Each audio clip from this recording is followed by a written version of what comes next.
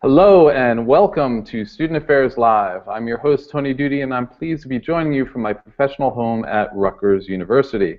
We broadcast on the Higher Ed Live network, and you can tune in to Student Affairs Live along with my brilliant friend and co-host, Heather Shea Gasser, Wednesdays at 1 o'clock Eastern Time. If you're unfamiliar with past episodes, I highly recommend you check out and favorite the archive link that we're tweeting out now. We're proud to have covered over 100 topics over the last year and a half with more than 200 of the very top practitioners, scholars, and experts in the field. In a moment, I'll introduce you to our guests, but we can't do that without first giving a shout out to the sponsors that make Student Affairs Live possible. Higher Ed Live is produced by M. Stoner, a marketing communication firm that works with education institutions on branding, strategy, web design, and more. M. Stoner is offering a free webinar on April 28th on the anatomy of a story. Registration is free, and we're tweeting out a link shortly that you can sign up. Higher Ed Live is also sponsored by ACPA, College Student Educators International. Visit myacpa.org to discover the new way to engage or new ways to engage with your personal and professional development. And I want to take a moment to thank Kate Zulo and Carrie Locke, who are here in the studio with me right now. They'll be monitoring the Twitterverse here today and answering any questions that you might have and retweeting your best content from the Twitterverse. I want to remind everyone that these episodes are designed to be interactive. Your engagement through your questions and comments on Twitter really improves the quality of today's conversation. So finally, I'm honored to have Peter Lake on today's episode. You can read his full biography on the episode page. Peter, thanks so much for taking time out of your busy schedule and joining us today. Could you start us off by briefly describing your background and what led you to pursue the field of law? Great. Hey, Tony, thanks for having me today. This is a real treat, and hi to everybody out there that can see me. How I got into law, I went to college wanting to be a lawyer and ended up realizing I really wanted to become a professor and ultimately a professor of law.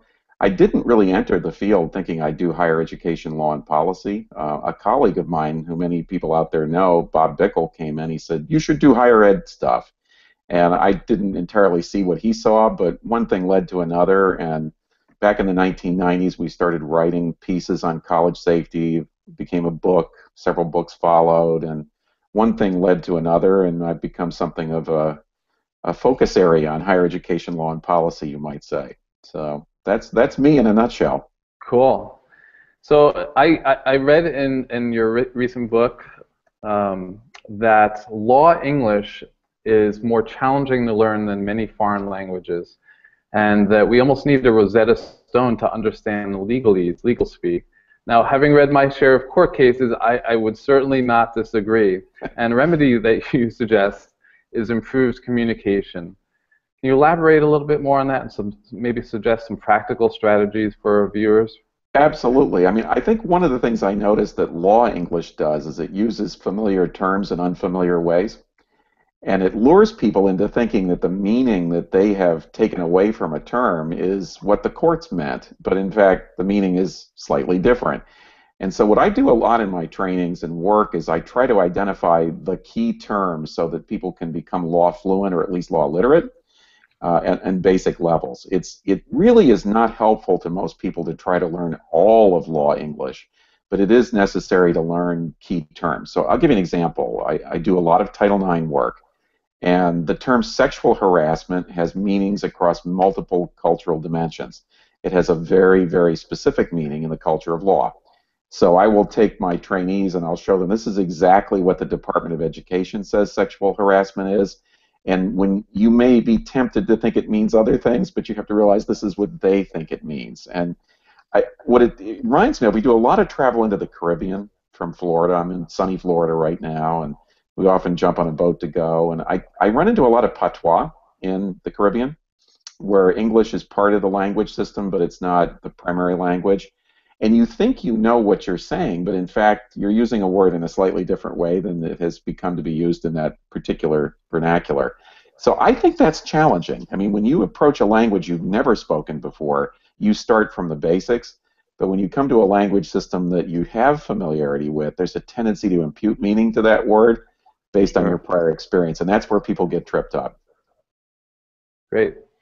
So I will admit I am regularly overwhelmed, and I know that I'm not alone on this. By the sheer volume and rate of change surrounding legal issues, lawsuits, regulations, legislative policies, how are we as practitioners supposed to keep up and make sense of it all? Is there a website, a newsletter, a tool, something practical that you can recommend to the viewers?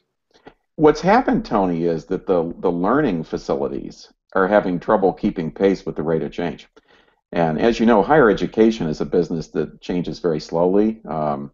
Who was it that said that changing a curriculum is like moving a cemetery? And it has that sort of challenge associated with it. So you know, if you work in a higher ed, you could spend all year debating a policy change, and to bring a new curriculum together takes unbelievable forces to come tectonically together to make that happen. So what people are doing is they're patching together things. Some people think I need to go to law school, which is probably overkill because a law degree is very expensive and wants you to practice law, and that might not be where you want to go. And frankly, a lot of what you learn in law school you wouldn't need for higher ed. You could get away with a lot less. You could try to look for a law and policy master's program, and you won't really find one. Even though I've been crowing about this for years and saying that colleges should be teaching, universities should be teaching law and higher education policy as a master's focus, we still don't really have that. And that's just an obvious thing I think that will eventually come online. People pick up continuing ed in a variety of ways, and they do it, for example, at my conference at Stetson in February, the law and policy conference that we do every February in Florida. And that's a way to gain continuing ed knowledge, and a lot of folks come out for that. Those things are kind of expensive, and you have to make a commitment to leave work for 3 to 5 days to come to something like that. Some of the CE providers are not particularly good, and people have quality issues. I always urge people to crowd around their brand. And so with ACPA, for example, ACPA offers really good programming. So you can get CE knowledge about law through ACPA. And I think what you're going to be seeing develop very quickly, Tony, is the idea that people need badges and knowledge and skill bases that are very specific, that platform off each other. They really need a new curriculum of instruction, even a new delivery model, perhaps, to do that. And I would say that that's something over the next 5 years you're going to see a rapid expansion in that kind of training and teaching. But right now we're all in over our heads, and just for the benefit of the audience who's not lawyers, the lawyers are in over their heads too. A lot of the training that we got in law school did not prepare us for this. Working, for example, with the softer side of Sears, the OCR guidance documents and resolution agreements, most of us didn't touch those in law school. And unless you had a unique pathway in litigation or regulatory work, you probably didn't see a lot of it. So we're all swimming in the deep end of the pool, holding the anvil. The lawyers and their clients are in this entirely new universe where compliance university is taken over, and the universe is expanding and is as dynamic as it's ever been, maybe at any time in American higher education history. Great. So when I was researching you, I saw somewhere that one of your labels is a futurist on higher ed policy. So I'm going to ask you about the future right now. What's in the future? Yeah, that's right. You know, I pride myself on trying to look forward. I think it's been part of the brand at Stetson for a long time, is not just to present the law as it is, but what's coming around the corner.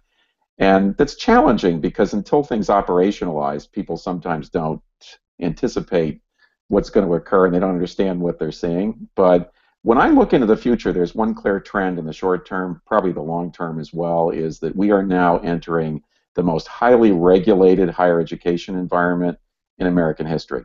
And it's rapidly expanding into the states and at a federal level. I don't see a whole lot to slow that down. I see some forces in Congress attempting to put the brakes on, but I think the train has left the station. And this is a culture change of the first order, not the least of which is being regulated is not familiar to a lot of operatives in higher ed, particularly professors and those that do instructional design. And then the federal government is playing a massive role in the redesign of higher education, which is somewhat ironic because the founding fathers really hesitated on the idea of central federal control. So we're looking at a future where we have, I think, phenomenal constitutional issues on the horizon. And we also have a legal system that wants to become part and parcel of the higher education process. And we're legalizing education for better or worse. I have some trepidation about that, but I don't think I can stop the train. It's already left for Hogwarts. Platform 9 3/4 is already in. So we're on our way. Great.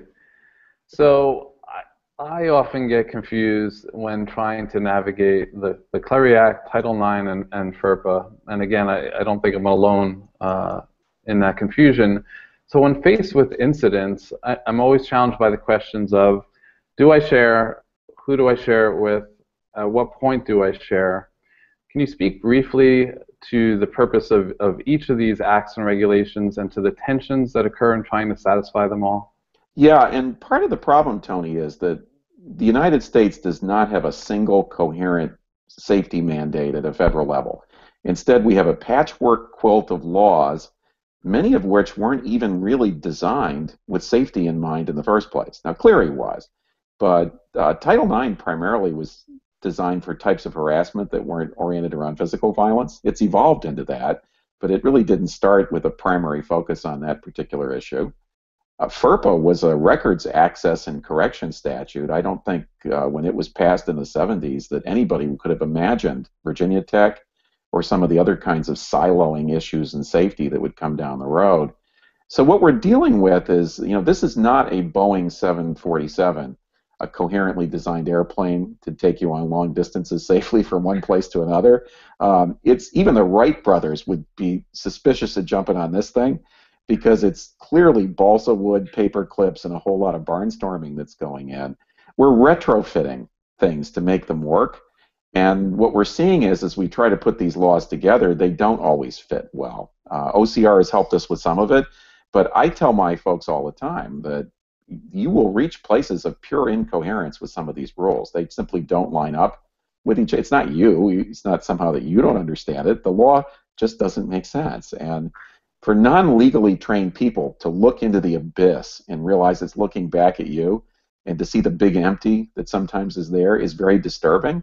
But it's actually a natural feature of law as it expands into new areas of operation. And we're more trained to be familiar with it as lawyers than non-lawyers are, but it's still a little disconcerting when you realize that the very thing that you're being told to do with one federal mandate is exactly the opposite of something somewhere else.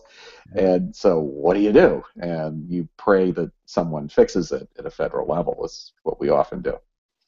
So what stakeholders on campus should be getting trained in these areas? And can you offer up some sources of training? Yeah, and I think everybody has a role to play in Compliance University.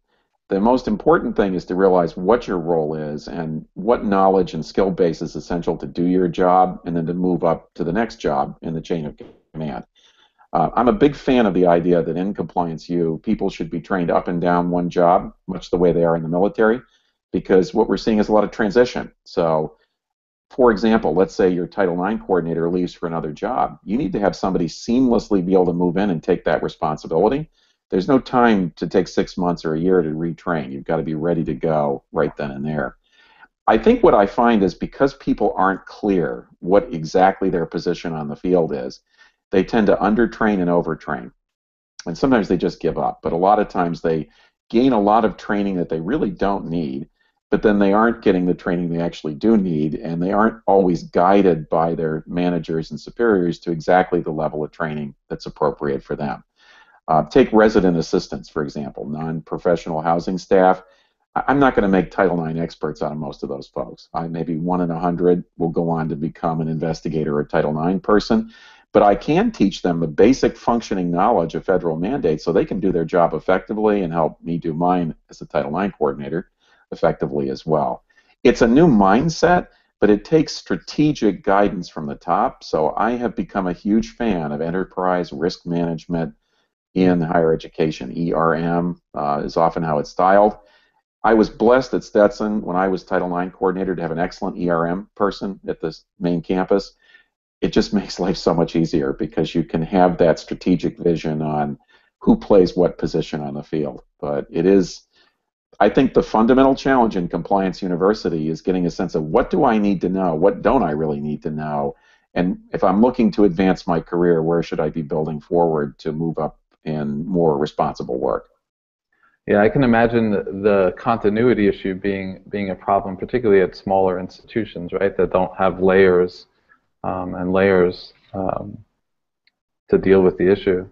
So in these areas in particular, Clery Act, Title IX, and FERPA, are there any trends that are emerging specifically in these areas? Well, I think a couple of major things are going on. Obviously, Title IX has been expanding faster than the known universe, and here it is April, which is Sexual Assault Awareness Month, and we always get major federal guidance in April, and usually towards the end of the month. So we're just sitting and waiting to see what comes this time. I would imagine we're going to get something substantial because we usually do. So the job is constantly changing and expanding. It's every day is a new day in Title IX. The Clery Act, I think, is going through a conceptual reformation. It started as a campus crime reporting bill, and this is what the Clery family wanted, was more perlucidity on campus crime. And they got that. I think what they achieved is people are more aware of criminal danger on campus than they ever were before, and I think the federal mandate succeeded on a strategic level, even if tactically people might not be reading the reports every time they come out.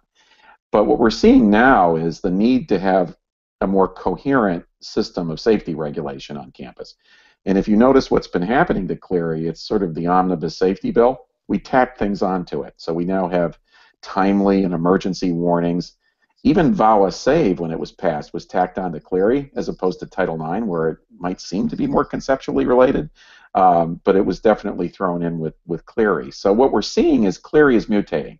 It's moving from a reporting bill to becoming the place that we put student safety law in the United States. Yet it still's waiting for what I would call a coherent single mandate. It's still bits and pieces, not one coherent system like you have in K-12.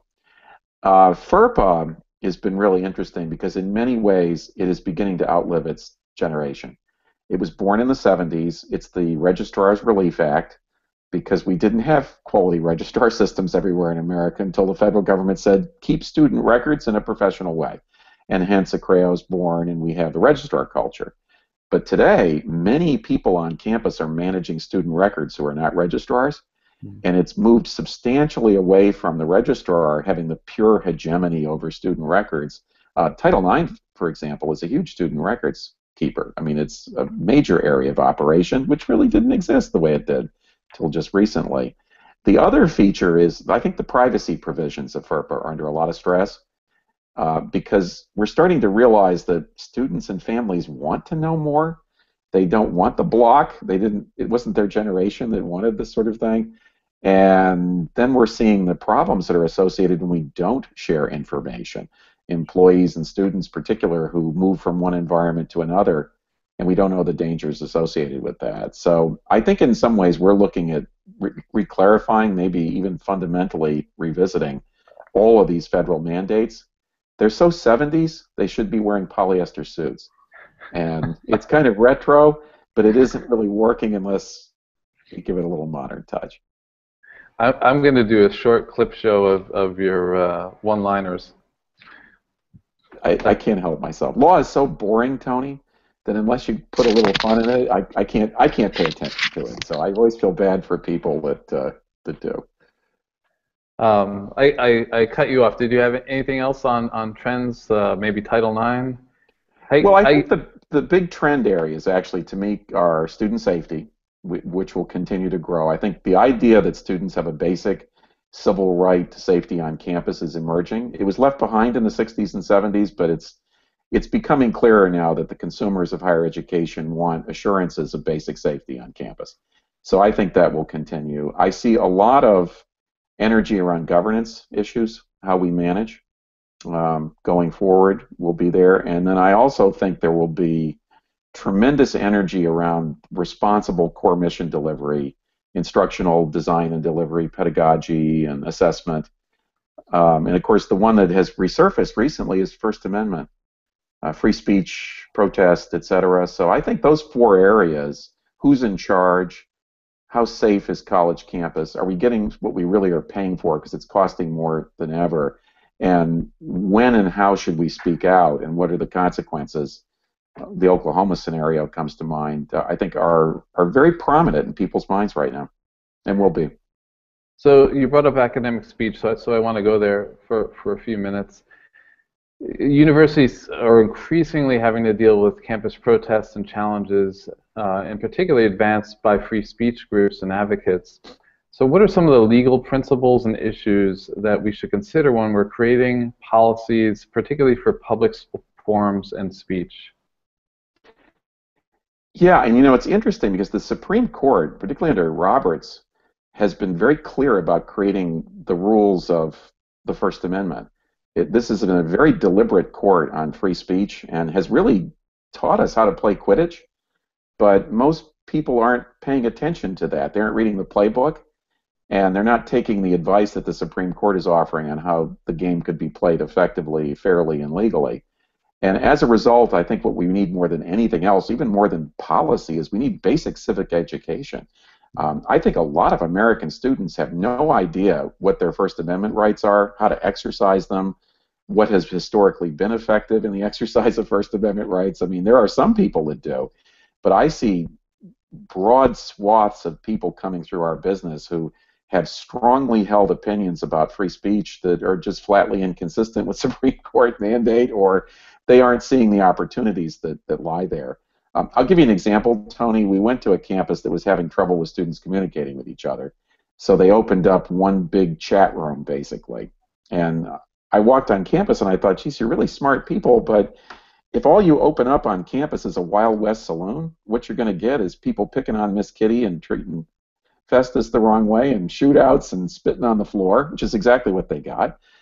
You can create a more textured universe. The Supreme Court actually has told us how to create fora, to give them intentionality and articulation, and to create really vibrant spaces of human communication. And I would grade most American institutions on that somewhere in the C, low B range at best in terms of using what's available to them. So I think we need a cultural reformation in education and realize that we're teaching people science and math and philosophy really well, but then they graduate college and go through it and they don't even know what the First Amendment really says. And I'm not shooting for knowledge on the 11th Amendment, which no one understands, but the First Amendment, there's some pretty clear mandates that have been written across the stars by the Supreme Court.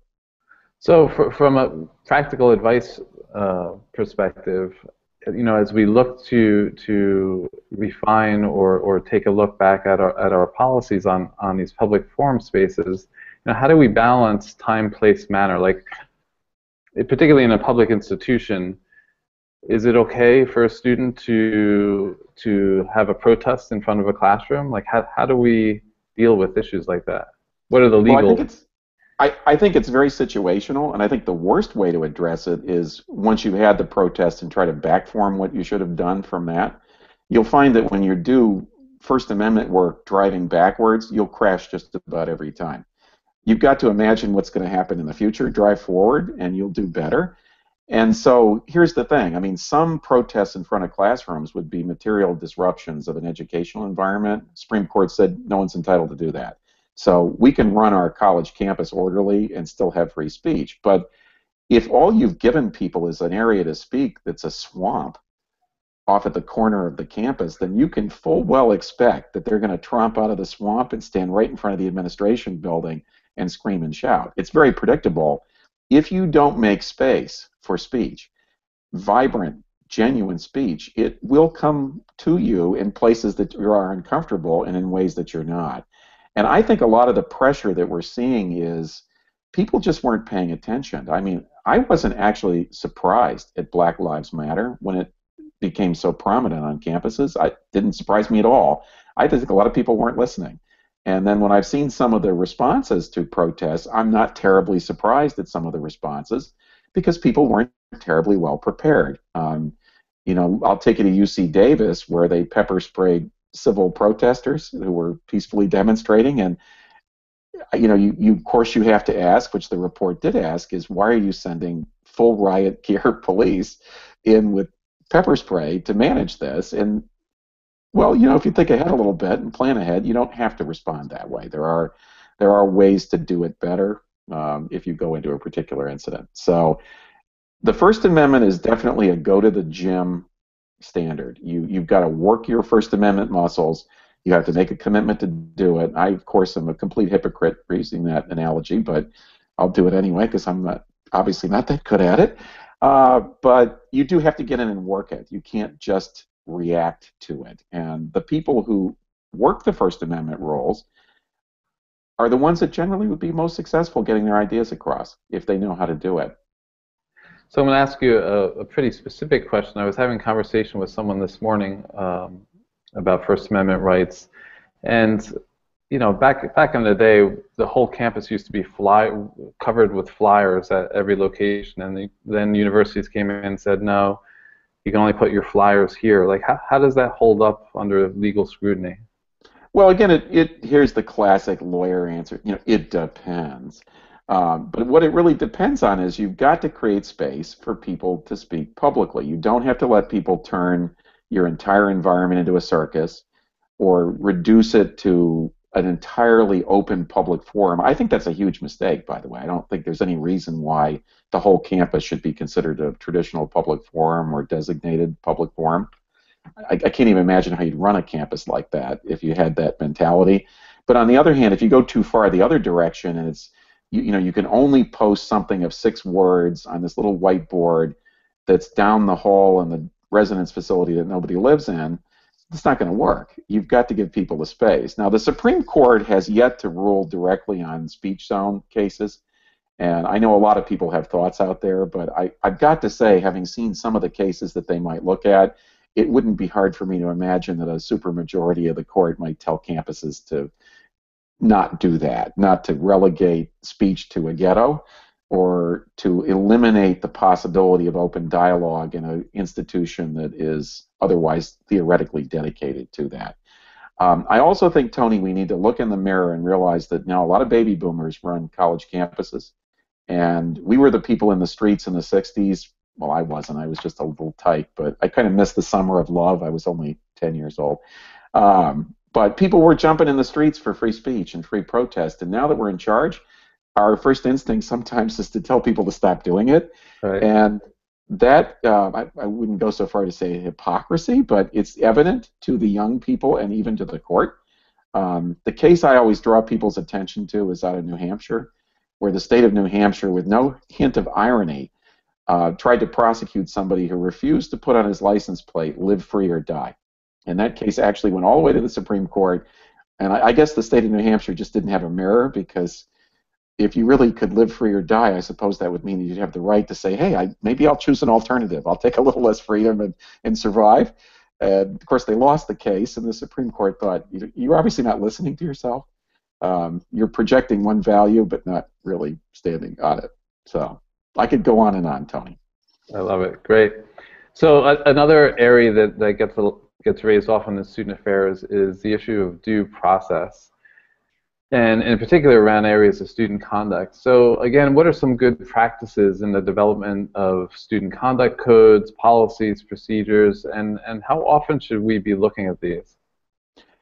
Wow, I mean, so we'll have another 2-hour show on that. I'll try to keep it as brief as I can. You probably know that I was a discipline officer at my school for almost 10 years, and then became Title IX coordinator for a period of time. So I've had my hand in discipline. I've even written a book on discipline. And I've had this deep-seated concern that we've looked to the law to tell us what due process is, without listening to the law, which is telling us that due process is the process that's due for your environment. And there's been, in my opinion, a certain amount of poverty of imagination about what educational due process looks like in the higher ed context. And by no means am I anti-due process. I believe in it. I actually am a champion of it. I just think we're underutilizing it. I think we're listening to lawyers. So what we're getting is a generation, which started really back in the 70s, of discipline systems and Title IX systems that are lawyers, codes, legalistic procedures, legal terms. We even have an association, which I'm a huge fan of, that is entirely devoted to being legalists, people who aren't practicing law but are using legal ideas in student discipline. And it's become a huge part of our culture to legalize our intervention strategies with students. I've tried to get people to think you don't necessarily have to do that. And I have this funny feeling, and I know some of the scholars in the field and I sharply divide on this. Uh, I think when the Supreme Court finally reaches the issue of due process in higher education, which they really punted away back in the 70s and early 80s, I have a feeling they're going to tell us about the concern that too much legalistic process is actually adverse to the very environment we're trying to use it in, that you can have too much process. I call it super duper poopy doopy process.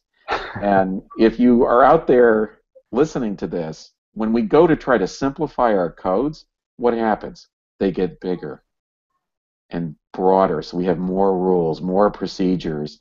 And codes have this tendency to beget other codes in this Old Testament-like way. So as you do, I do a lot of forensic code work with campuses, and we discover codes all the time. There's a code over here and a code over there. And I have to ask, is codeness in our best educational future? Is that the best thing to do? That's not a facetious question. I think it's one educators need to ask, because sometimes what gets lost, Tony, is the exercise of judgment and professionalism. And as lawyers come in, they may not know our world as well as we do, and their legal instincts may be sharp, but their educational instincts may be a little off. And I could multiply examples with this, but I'll stop, because you hit a topic you know I like. So you mentioned that you were in the Caribbean, and we actually have some international viewers here today. Matthew Stewart Fulton from Ross University School of Medicine in the West Indies is interested in hearing your thoughts on the possible repercussions from some states passing laws that allow lawyers to represent students in student conduct hearings. Yeah, I'll go right for the jugular on this one, because a lot of it has been in response to Title IX. There's been a sense that some respondents are not being treated fairly, so let's lawyer up. The federal government approved, after lengthy negotiation and the negotiated rulemaking process, they approved the idea of a potted plant. So you have to now at least permit someone to sit in the room. They don't have to participate. You can let them participate, but you've at least got to let lawyers in the room. And let's be honest, once the lawyers are in the room, the dynamic changes. The thing that's most interesting to me, Tony, is that I think people assume that if you're lawyered up, you're better off. And my experience in higher education administration has often been exactly the opposite, is that when lawyers come in, they actually make it worse for their clients. And so you find yourself in this bizarre position as the administrator of trying to help a student who's been accused of something work through the problems that are associated with being poorly represented. And it shows me that I think people need advocacy on their behalf and support, but I don't know that lawyer advocates are always the most effective thing to do. But I hate to say it, is hunker down in the West Indies, because the legal hurricane is coming through, and lawyers are coming to college campuses like never before. I see the briefcases lining up, and if you look at the national dialogue on Title IX, it has been dominated by lawyers and legally trained people. Cops, lawyers, prosecutors, law professors. I mean, it's as if somehow we have some unique insight into managing student populations, and that cultural phenomenon is something we should be paying attention to. One of the questions that always comes to mind is why don't we have a standard boilerplate template for student conduct codes? I think back to the AAUP's 1940 statement on academic freedom. What are the distinctions and between different kinds of institutions that might affect this kind of universal student conduct policy or template?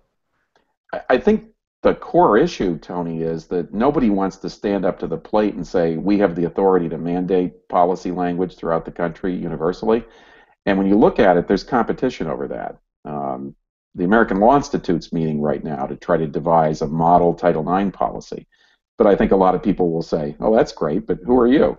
And the federal government doesn't have the regulatory authority to mandate specific boilerplate policies. You might notice that they talked about the UVA Title IX policy as exemplary, but then when you ask them, is this the blueprint, they back off of that because they don't have the authority to actually tell schools, you have to have this complete policy language.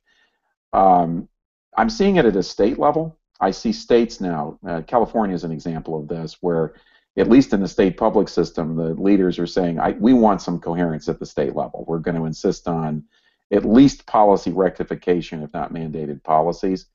But this is kind of like traveling through Europe. Your hairdryer is likely to blow something up if you cross a boundary.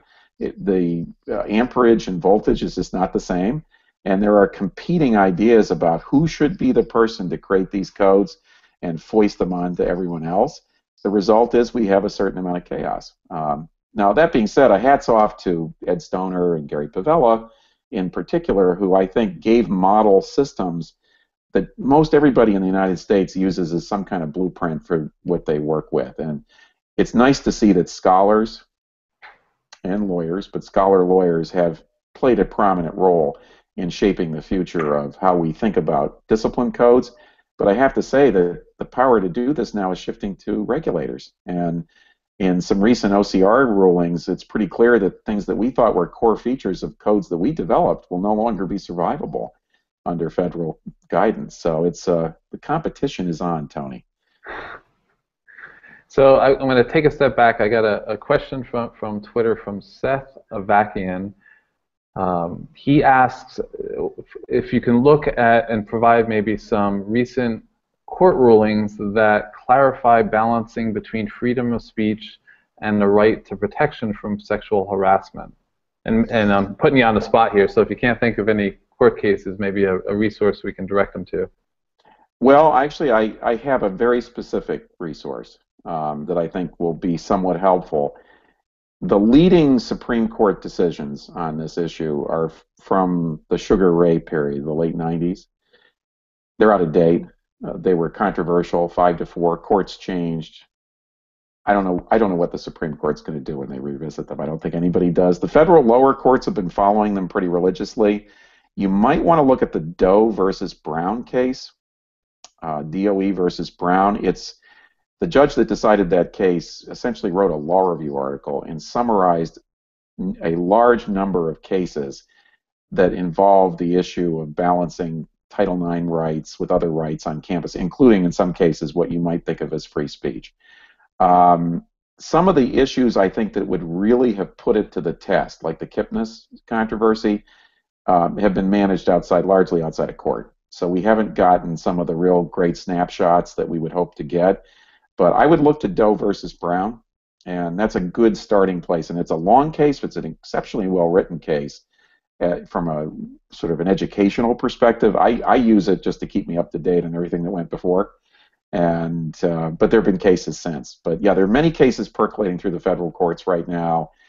Many of them raise questions that aren't really free speech. They tend to go a little bit more towards due process or fair process, breach of contract. But they're not all of that dimension. Some of them have associational issues, free speech, expressive activity as well. Great, thanks for taking that one on. Sure. So in another area that I categorize as hard to keep up with, and again, this could be in the 8-hour institute, I'm sure. What are some of the legal issues related to student affairs that have arisen as a result of technology and or social media? Yeah, I mean, I'm not a technology expert, and for everybody out there, Tony had to deal with that before he went live, so God bless his patience. He's still smiling. I already pushed a couple buttons I shouldn't have pushed. I probably started a war game someplace. Everything that happens in the digital world is essentially equivalent to what's happening in the real world. But I think the reality is that we're struggling to make the transposition of the legal rules into that world. And some folks who are not technologically savvy, like myself, tend to just want to look away from that world and deal with the real world, so to speak. But for modern students, the technology universe is their real world. That is where they live. I'm beginning to think humans now are going to become genetically connected to iPhones and Samsungs. It seems like I'm surprised I could get away from mine for an hour. I'm feeling withdrawal right now. So that's where we live and learn, and I think that's what you're seeing is rules that are developing to try to manage that. The First Amendment applies in full force there. Title IX applies there. It all transposes, but it takes special application. My advice is, you need teenagers. You need people that get the digital world to work hand in hand with people that are from a different generation. And the best thing I think any campus can do is to recruit people who are technologically fluent and literate and employ them in collaborative work at the highest level. Our business of student affairs, as you know, has been very rank-oriented. You have to earn your way up the ladder. But the reality is we need some foot soldiers in there, people that really get it, that can help us and guide us through the technology universe in a meaningful way. Nice. So how do students do that if their institution isn't responding? Yeah, I find, Tony, that the typical student of today lives in a dual universe.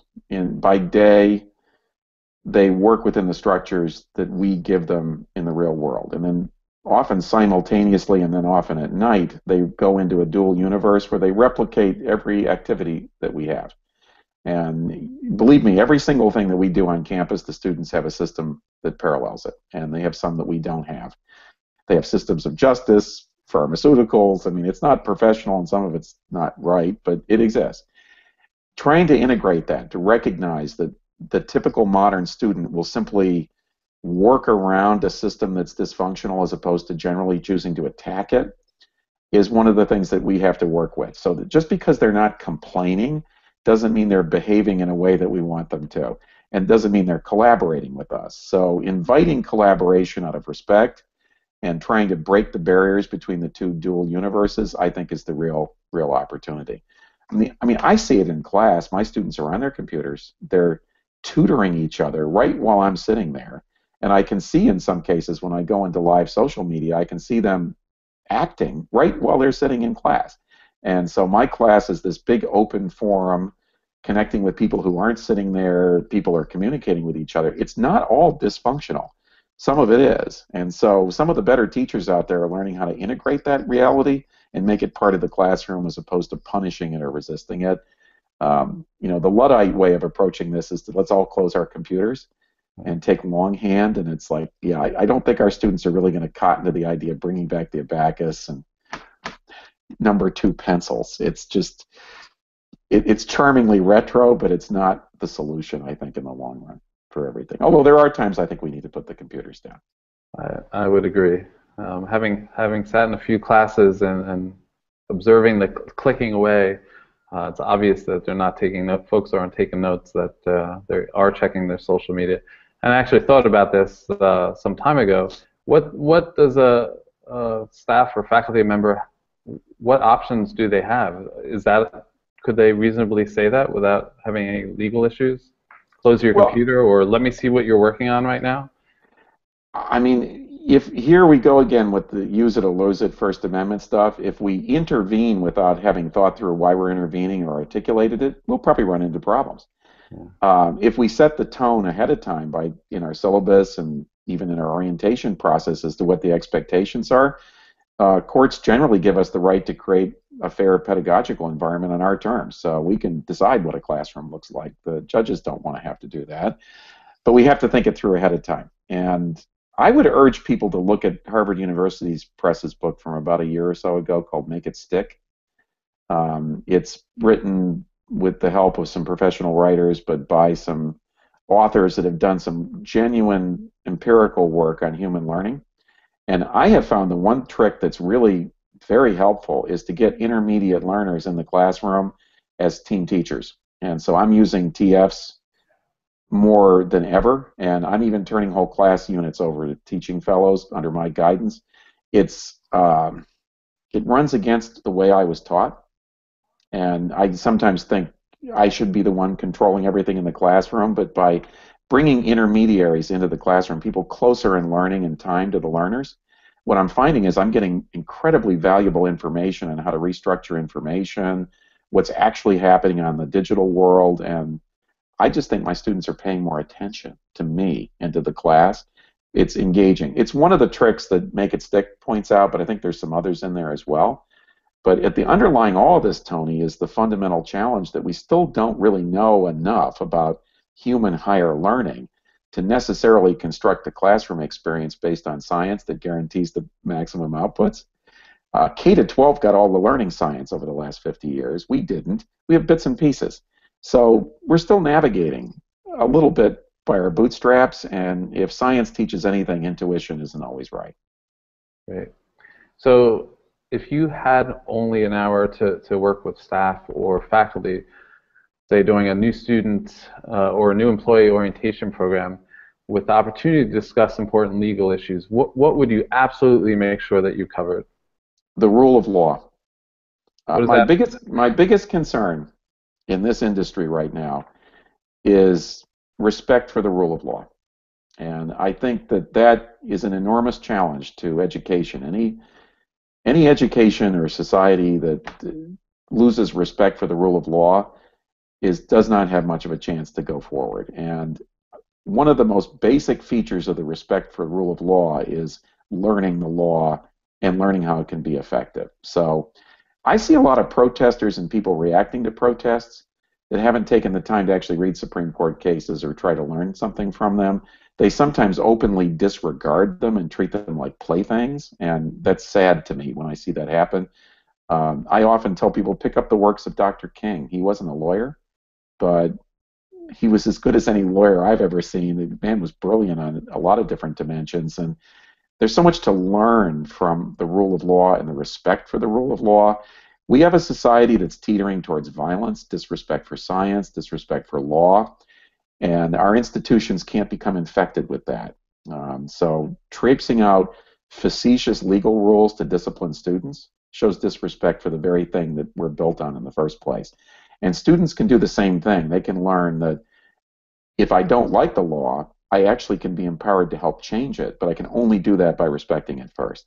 And I'm afraid I see disrespect for the rule of law, not outright contempt, but sometimes the kind of casual disrespect comes from someone who doesn't bother to learn enough about something before they jump in the middle of it.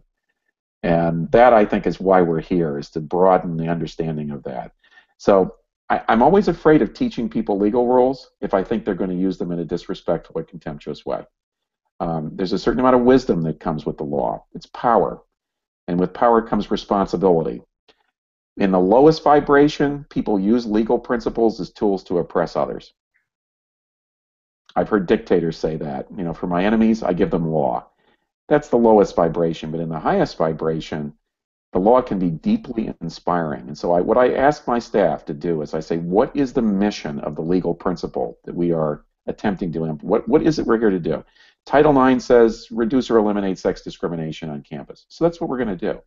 And we're going to let the rules work towards that end and not get worked by the rules and forget why we're here. Why is FERPA here? Because we should have respect for the information that persists about people, give them access to it, and show them respect in who they share it with. That's the principle behind it. Even comfort in service animals. I hear a lot of grumbling about that.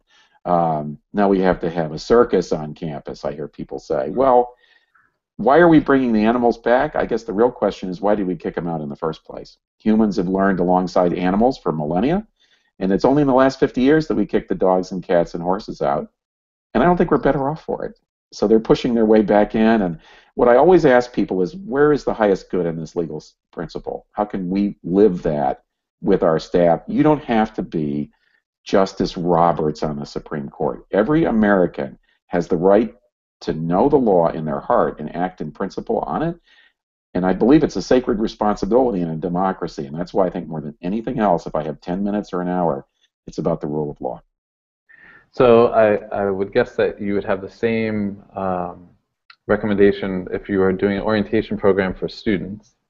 Even more so. Because I've lived in this business long enough now, Tony, that my students are now my administrators. I had a meeting yesterday with a woman who's a dean at my law school.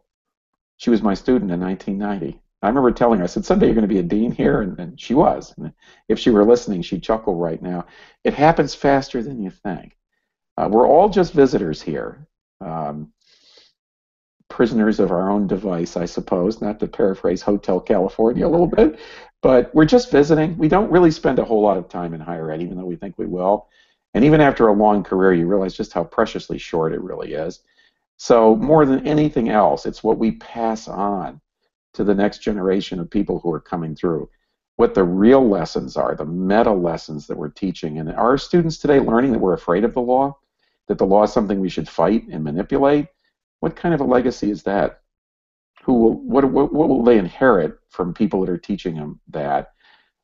That's what I'm most concerned about. And so I would say it even more so to the young people of today, is the law is a magnificent feature of a surviving civilization, and it's a core value in any educational process. When you look at where we went off the farm, when higher ed really failed, every single time it thumbed its nose at basic fairness and the law. It violated the basic principles that we're built on. And the law has sometimes forced us to return to who we are.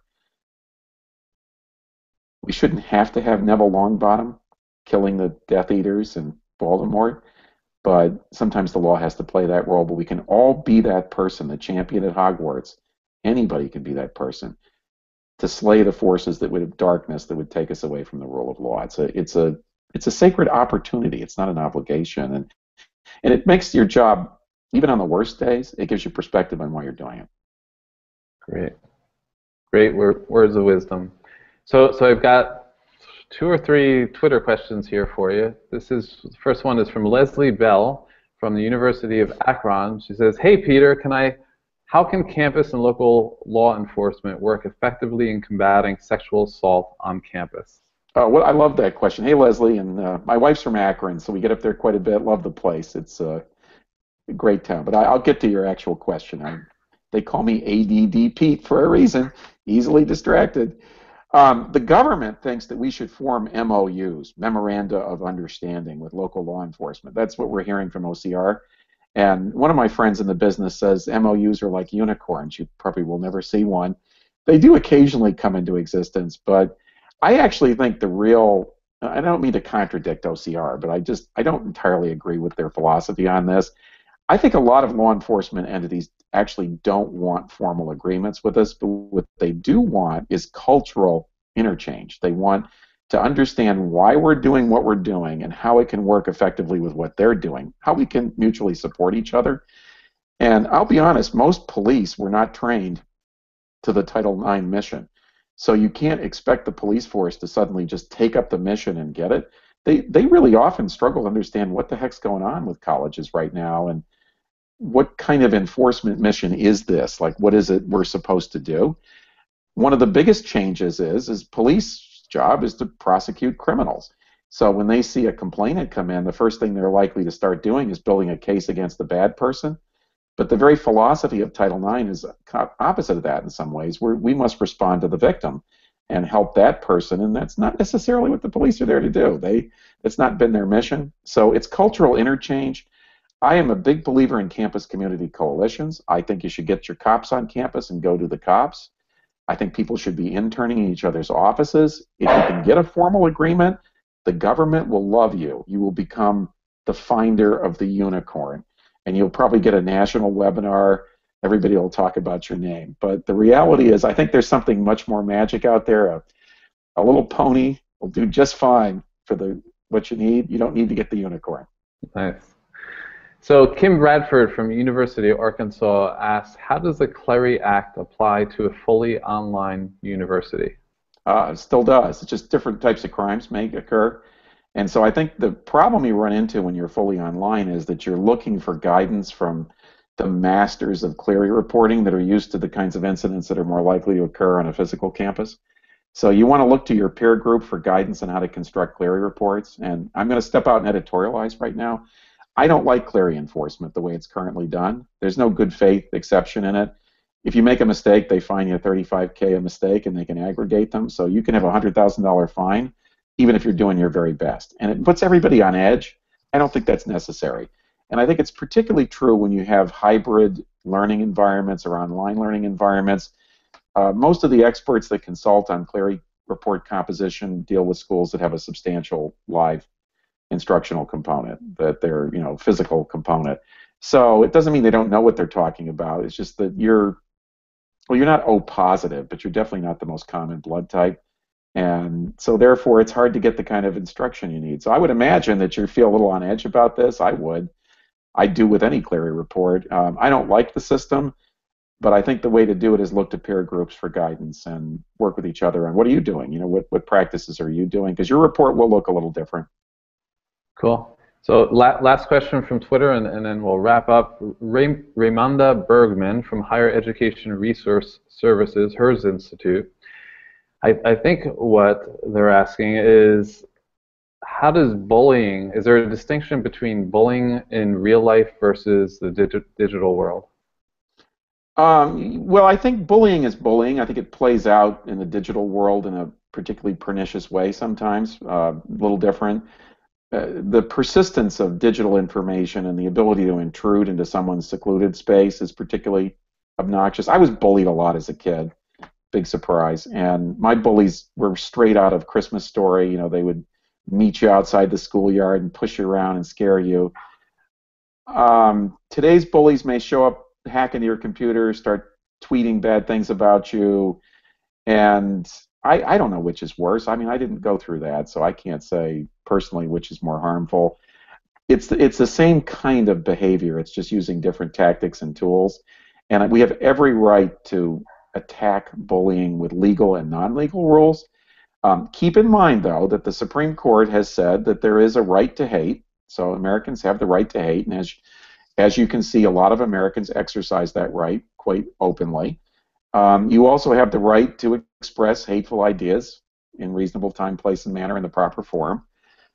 So you can never eliminate hate, at least not through legal principles, but often you can combat it through educational tools. And I think the combination of law and non-legal tools is the right mix in attempting to deal with bullying type phenomenon.